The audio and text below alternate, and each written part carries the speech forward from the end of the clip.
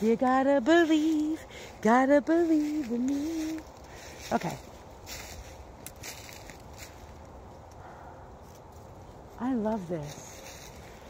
You know what's even better? What I really like is I've been out here. I don't even know what time is it. Oh, it's 3:13. It's 3:13. I've been out here for a couple hours. Hi, Mr. Squirrel. So well. And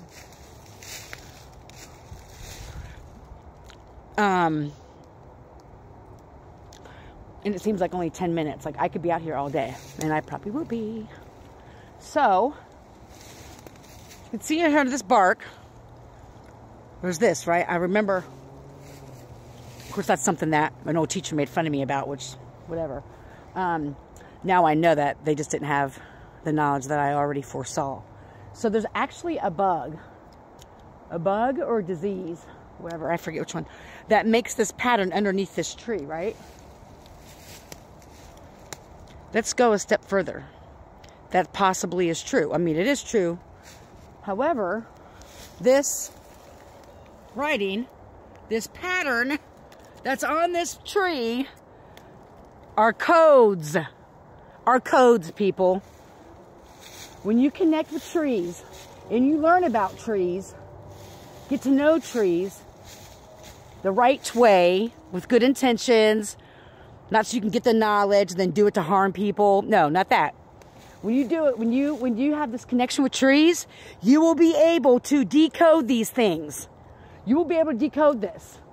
Nothing happens by accident. Nothing's a coincidence. Even the diseases or bugs that make patterns and things, they're codes.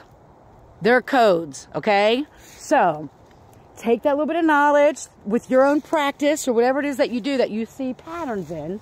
Of course, it could be my neurodivergency or that's so magical. I love us magical beings that can see that.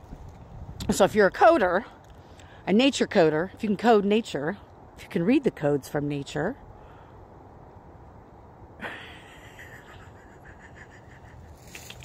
I love me, then